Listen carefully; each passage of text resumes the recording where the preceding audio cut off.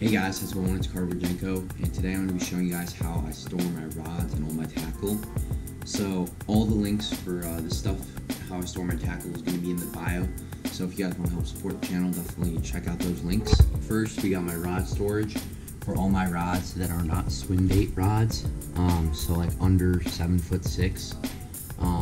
I run all Dobyns and Shimano, and this is a great solution that I found this past year. The Booms Fishing Rod Rack. It's got, these styrofoam things. Pretty easy to pull out and store back in there. And then right here on the bottom we got, where you put the rods. Pretty simple solution. You just screw them into the wall, and it looks pretty clean. I think I'm going to be adding another one soon, because I'm going to be getting a couple more rods for this year.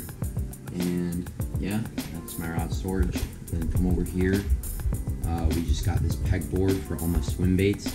So we got soft baits over here, and then over here we got all my hard baits. I don't have that many hard baits. Just got the Steps 250, pretty sick little bait.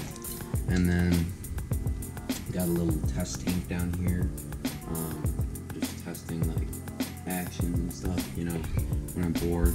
And then up here we got these rod holder deals that you screw in the wall.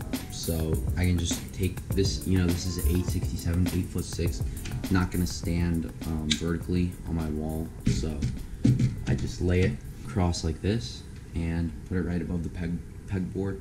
Overall, it's a pretty clean look. And then down here, I got these bins. So we got others, so like my Pad Daddies, Flukes, swim baits, other crap like that, plastic worms. So I'll pull this out and show you guys.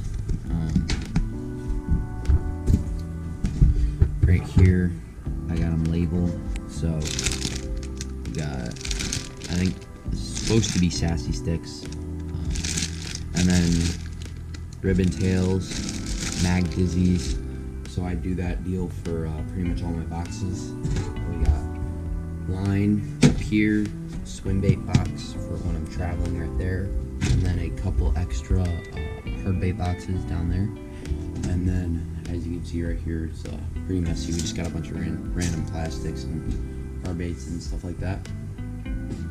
And this is probably one of my favorite purchases. This little pegboard. You can stick these little guys in here. Very low cost. I think it's like 30 bucks total or something like that for this whole pegboard, and these little deals right here. But yeah, it's pretty cool little system that I've made up for my rods, reels, tackle, swim baits, everything like that. If you guys want to check out any of these products that I just mentioned for storing your tackle, definitely check the link in my bio, and we'll see you guys on the next episode of the Tackle Box.